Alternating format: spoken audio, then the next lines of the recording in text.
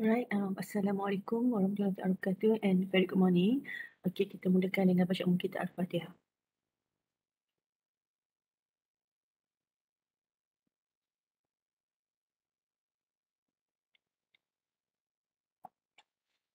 Alright, so today we will continue the chapter 6, which is about the test of the stars. And of course, this is the last topic. And somehow, just to resume again what we have learned so far, right?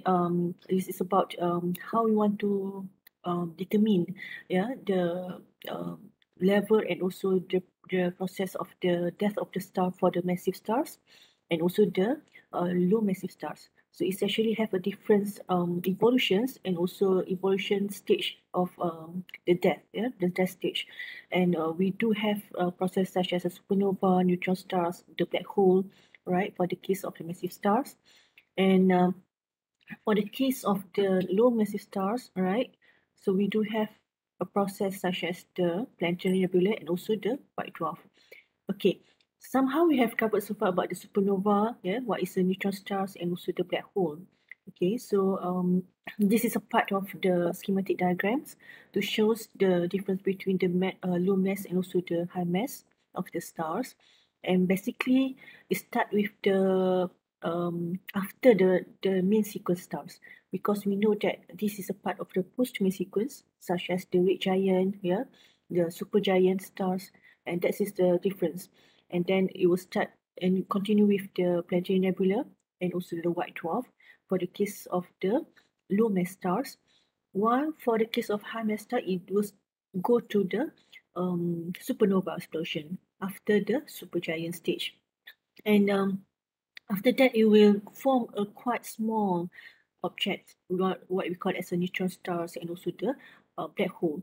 Okay, so that's the difference between the low and also the high massive stars. And let's look the stage where we have learned so far about the supernova. All right, we do know that it do have the supernova type 1 and so supernova type 2. Okay, and in the case of this, you need to identify what is the compositions and also the evolutions of the supernova. So this is the part that's very important, all right, for the case of high and also the case of low massive stars. And then we covered about the neutron stars, right? And of course, this is the stage where for the case of the high massive stars, and it do have the undergoing core collapse, what we call as a type 2 supernova, right? And it will have a process of the neutron degenerates matters. So this is the part that we have learned, and we stop until this one, okay? Right, so to show the difference between the neutron stars with the white dwarf and also our Earth.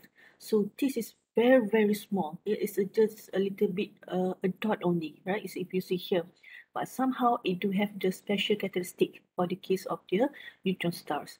Okay, and even if we compare with the white dwarf is still large. So we can see even we call it as a dwarf, but it's still a large size of objects, yes, compared to our Earth itself. Okay, and this is the pulsar, right? So we can see credited with Kramer, we can see that it do have a light beam house. It looks like a light beam house, but somehow the time for the rotation is very, very fast. And this is the fastest one that have been detected so far. Okay, so so this is the part of the characteristic. It is so small, right, and very dim, but somehow we can see only a few isolated neutron stars that can be observed directly. It might be a lot, but somehow this is has been detected by optical observations. So, and also by radio observations. So this is part of the pulsar. And pulsar is actually a part of the neutron stars, but not neutron star can be a pulsar. Okay, and what is pulsar actually? it stands for pulsating radio source, right? And it produces two powerful beams of radiations with the magnetic fields about 10 power of 8 Tesla. So this is very, very strong magnetic field. Okay, so basically we just have a few thousand here, but somehow it's about 10 power of 8 Tesla at outside there. And the axis of rotations is not aligned with the magnetic poles somehow. And somehow we also have observed so far a few pulsar using the optical telescope, using the space telescope, which has been detected in terms of gammas and also X-ray waveband. Okay, currently we do have 1,700 pulsars, and mostly has been detected by 64-meter Parker stage. So this is actually has been detected so far in radio observations. Okay, and it do have very precise rotations, because we can see the light curve have detected a very fast speed in terms of rotations, and it means that it more precise than the best hydrogen mass clouds on the Earth, because we can just only detect it in the second units. But this is about more than shortest one here, and one of the main characteristic which is very special is the pulsar also have the very extreme gravitational fields and high rates of the spin. Yeah, so we just imagine it can speed very fast. It's not just about millisecond or so on, but it's a negative something. Yeah, and this is provide a very useful test of the general relativity. It's about the Big Bang theories related with the cosmology, and our first known double pulsar systems is discovered in 2003, and this is very interesting to observe and also to be discussed in terms of theory. All right. So basically we can put or sketch the schematic diagram of the pulsar like this. Okay, it will have the spin axis, it will have the magnetic axis, and this magnetic axis can be focused to the Earth, and we can see the spin, right?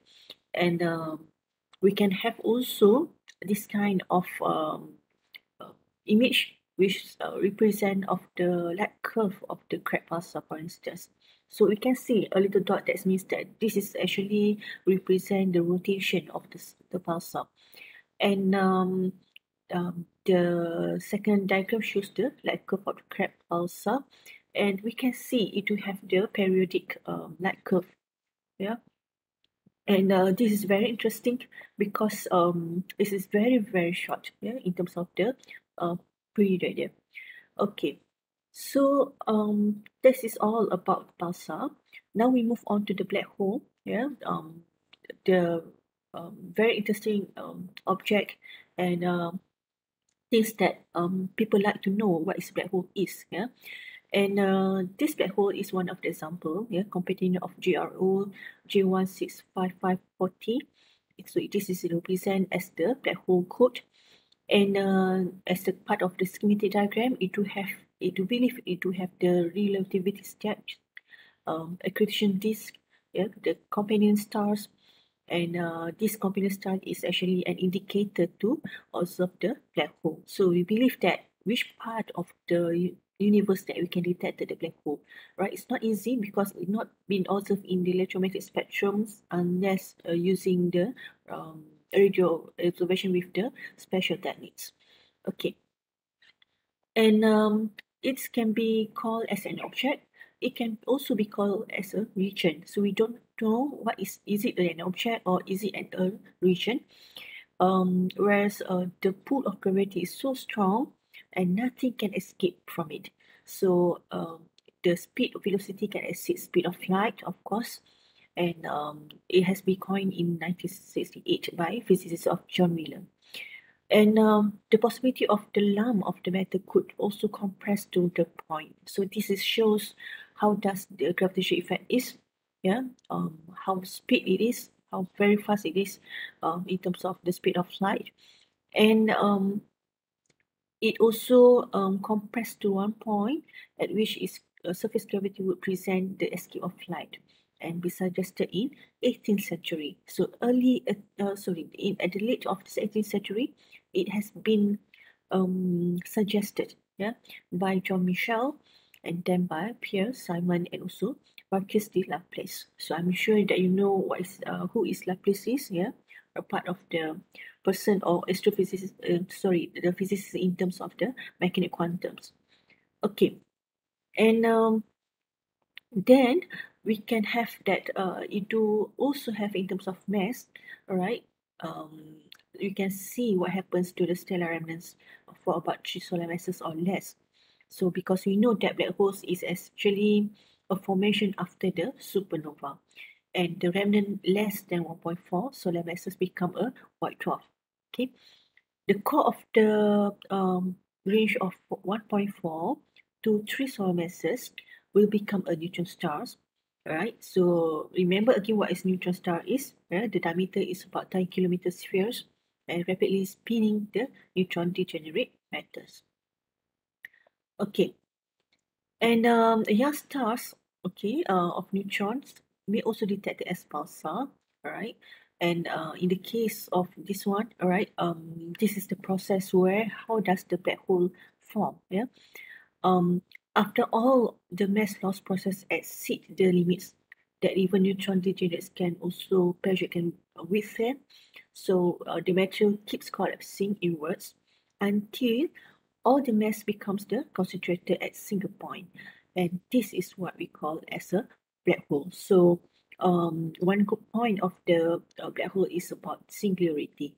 Yeah, so means that all masses, you just imagine all the masses, yeah, at that space can be concentrated in one point. So it's not easy. Even our Earth, for instance, our planets in itself, just imagine can be concentrated at one point only. So it means that that is a part of black hole. Okay, so this object is actually one component of binary system and may draw materials of its orbits. Yeah, sorry, its nearby giant companion, and of course, some of the characteristic is charged object that accelerated due to the centripetal force, which emit the high frequency synchrotron radiation. So you need to know what is the synchrotron radiations, yeah, and of course it also basically at the stage of the high frequency, which means that it can be observed in the short wavelength, such as the ultraviolet, X-ray, and gamma rays waveband. Okay, so of course, some of theories related with the Big Bang, and this we can imagine, yeah, what kind of the black hole is if we can put the mass at one point of atom, right? It's about 10 power of 11 kilograms. So just imagine, even we are a few kilograms, all right? Maybe a person is about maybe say 60 to 70 kilogram. So we can see it's not in atom versions. Yeah, we do have a part of the size, which means that about 170 centimeter, for instance. But somehow, this is one atom, one little dot, right? So the little dot can comprise up to 10 power of 11 kilograms. So this is what it means of the black hole is. Okay, and black holes, of course, begin to take a modern form, all right, by Carl Schwarzschild, by Einstein, yeah, with the general theory of relativity, and of course, is squeezed down to the dimensionless point of the singularity. And of course, we do have the boundary is what we call as a event horizon. So we know that the project of the event horizon that has been popular within few hours, few years here. And since no event can occur inside it, even be observed from the outside. So that is about the project of the event horizon. Okay, and some of the astrophysicists, such as Haslund Cinder, has described a mechanism by which the black hole might actually be created in the real universe. A star of has exhausted all its useful nuclear fuels. They found that no longer support itself against the inward pull of its own gravity. So this is based on the theory. Okay, and Of course, any mass is sufficiently compressed would become a black hole, right? So this is one of the main criteria. And if the sun would be suffer this fate, so it means that it will shrunk down to a ball about 2.5 kilometer in diameter. So means that we know that the size of the radius science now, just imagine it became compressed as small as 2.5 kilometers. It's just a distance about one university, yeah, UITM for instance, the radius in terms of radius. So it's very, very small for the sun. Yeah? And of course, a stellar black hole is only likely to result from the heavyweight stars and remnant core as it's about the Oppenheimer-Volkoff limit, which exceeding the supernova explosions. Okay, so somehow we do have detected about 2 dozen, about 24 stellar black holes as a candidate, and in the Milky Way. Yeah. And we can also have that the microquasar Sagittarius contain the closest black hole to the Earth, with the distance about 1,500 light years. So this is where the current observation Sagittarius A that has been detected and been proved by observation this year, the Sagittarius A. And the distance is about 1,500 light years. So this is the nearest black hole so far. All right. We believe that it might be more, but somehow might be limited to observe because of the distance. Okay. And some of the schematic diagram or illustration by artist impression what is black hole is in a certain part of galaxy. So it might be illustrated like this, or might be like this. Yeah. So based on the companion stars, yeah, besides the black hole. Okay. Now, so let's move to the evolution of the death of the low mass stars. We know that it do have the two main objects here. First one is the planetary nebula, and the second one is the white dwarf. Okay, so this is based on theoretical hydrogen tracks protostars, and we do have the um, schematic diagram of Fisher diagram, which represent the absolute magnitude, the luminosity of the y-axis with the effective temperature and also the spectral class that can be represented in the x-axis. Okay, so we know that in general what is white dwarf is. Maybe it's new for you. What is the planetary nebula? Okay, basically, this is the how does the single star spawn? Okay, it start with the clouds collapse. Yeah, please remember what ISM is, interstellar medium, and it move out through the process of rotating this. Yeah, after that, whereas there is a process of outflow and also inflow process before a mature solar system happen. Yeah, and then only it will form the planet formations. So this is a process of the general idea to see how does the single star bonds in the planet formations. And if we look through the low massive stars, right, from the red stage of the red giant stage, so it can be less than 8 times of the solar mass. So it means that if the star is less than 8 times of the solar mass, then it counts as the low massive stars. And it still convert from the hydrogen to heliums, yeah, and then into the carbon and oxygens inside its core until the helium runs out. And this is for the second time of its life, the nuclear reactions will stop and the gravity once again take the upper hand. Okay, then the star does not have enough mass to restart. What happened is, this is the point where the second stage, the star does not have enough mass to restart. In any nuclear reactions, then the core will contract until the electrons are so tightly bound. Okay, So this makes the cause becomes a white dwarf, and now the size is about our Earth size. Okay, right. So once the core contracts, the outer layer of the stars will be lift up of forming a ring of gas. So this is the unique things about the planetary nebula. It will form a ring of gas, right, around the collapsing core, and then at the same time, okay, the white dwarf will shine for a few thousand years, giving off the heat generated when the core contracted. So this is a main point for the white dwarf. Okay, right. So if you look to the image here, so we do have the examples of the ring nebula M57 in Lyra constellations, and this has been detected by Hubble Space Telescope. We do have it's look like a ring, right?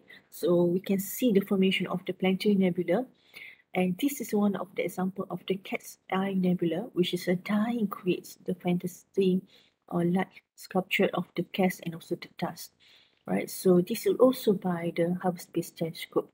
So it looks like the cat eyes, yeah. Um, and one of the criteria of the planetary nebula is it to have the luminous shell of gas, okay, often of complex structure, and of course the fluoresced by evolved stars less than 4 solar masses. Okay, and one person that has been coined is by William Herschel in 1780s.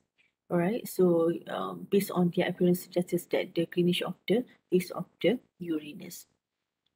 Okay, so first planetary nebula has been detected in is a dumbbell nebula, right? So it been catalogued in Messiah catalog in 1764, and then we can detect and observe the ring nebula, the little dumbbell nebula, and the O nebula, right? So even in 70s decades have been detected, yeah, this kind of the planetary nebula. And then we can also about 2000 planetary nebula so far in our Milky Way, with the total galactic population put is about 10,000.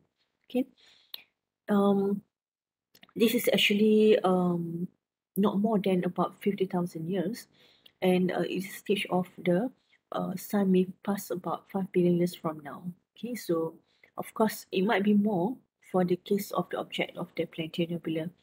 Okay, but somehow it has been detected more than 2000. Okay, and this formation of nebula begins when the star has evolved to become the Mira stars, and it's actually a pulsating red giant that shoots matters in the form of the strong stellar wind. Okay, and at this stage, of course, the star has inactive carbon core that is surrounded by the helium burning shell. Okay, and because of the instability, which is increased right at the outer layers, so it will break free at a certain point, and with the speed of about 20 kilometers per second, and it will leaving behind a hot, a death stellar core. So that's why we can see the ring, and at the same time we can see the core inside it. Okay, all right. So high energy ultraviolet radiation pouring from the exposed core, and the surface is about 10,000 Kelvin, which will absorb by the nebular material and re-emitted. Yeah. And of course, there is certain unusual spectral lines, which known as a forbidden lines. And this is at the point of 5007 Armstrong, which means that it do have the double ionized oxygen there. Okay, so that's why you can see it's glowing. Yeah, one of the reason. And basically, it's in the yellow color or maybe a green color because we base it off the wavelength. Okay, so it will become visible in a glowing disc, a ring, and more elaborate shape.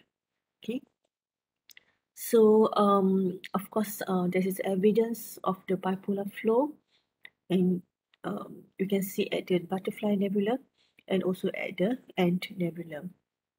All right. In terms of diameter, right? The diameter is about 1 light years. So it means that it's not a small, it's not a small object because it's about 1 light years, right? But somehow it also do have a range, which is due to the aspect of the age. For instance, we do have NGC 3918 in Centaurus, which have only 3,000 years old, but somehow is about 0.3 light years across. And we do have Helix Nebula in Aquarius, which is believed to be 10,000 years old, and the diameter is about 2.5 light years. So it based on the age. Yeah. So more, of course, if the age is more, or the distance also will be longer, right? And we can see also the density is about 10 power of 3 particles per centimeter cube and up to 10 power of 6 particles per centimeter cube with the temperature about 10,000 Kelvin. Okay, but of course it will have the range. It might be 8 to 20,000 Kelvin. Okay, in terms of expansion speed, this object is about 20 to 30 kilometer per second. And of course, this planetary nebula becomes too spread out to be visible after 10,000 to 15,000 years. So before that, we cannot see. So it means that it takes a long time to see the planetary nebula. Okay, all right. So hopefully you understand what is the characteristic of the planetary nebula, right? So now we move on to the white dwarf, and of course, white dwarf is quite easy compared to planetary nebula because you are familiar with this, and it do have in HR diagram, okay, and in this case, this is a post-main sequence, which means that the process of the converting hydrogen to helium by nuclear fusions in their course, the sun, for example, is classified as the yellow dwarf. Okay, so one of the examples is white dwarf in Goblet cluster M4, and we specifically can see that this is about 12 billion years old, which means that the oldest yet observed with the magnitude of 13 magnitude. So it's very, very dim, right? Okay. It has the unusual properties. Yeah. Why? Because if they are very small, yeah, they are more massive compared to the smaller one. So means that if um, uh, the white dwarf is very small, then it's much more massive. Supposed to be contradict, yeah, because if we have more massive, it means that the size will be more, but somehow the size will be small. That's why the properties is being unusual. Okay, and it also composed by a carbon, okay, and also oxygen ion mix, okay, with the sea of degeneracy electrons, and the degeneracy pressure will be provided by the electrons that prevents further collapse. Okay, so the core temperature can be as high as 10 power of 7 Kelvin. So this is very, very high temperature. Okay, and of course the heat cannot be escaped quickly. It will take time, a long time. Okay, and if you look to here, not only more massive dwarf smaller than the less massive one, but they also less in terms of luminous, of the reason unexplained above. So in terms of mass and also in terms of luminous, it is actually contradicts and be classified as an unusual properties. So this might be unique why we want to observe the white dwarf. Why? But means why the reason behind it? Yeah, why does the small size means that it has the massive one? Okay, so somehow we can see the examples as such as Sirius B and also Procyon B. This is a example of the white dwarf. Okay. All right. So that is about the white dwarf.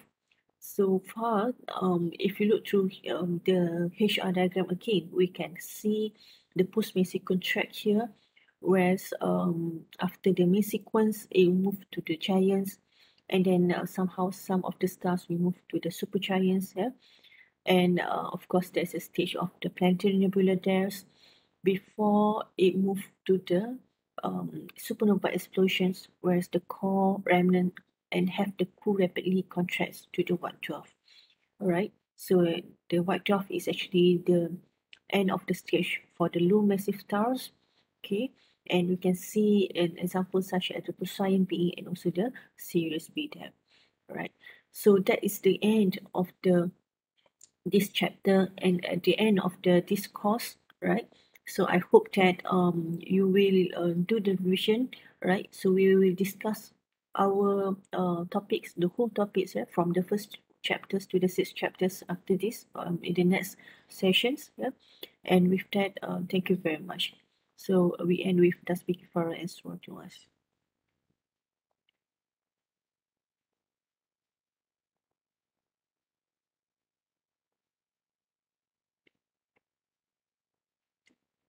Okay, all right. So thank you very much. Assalamualaikum warahmatullahi taala wabarakatuh.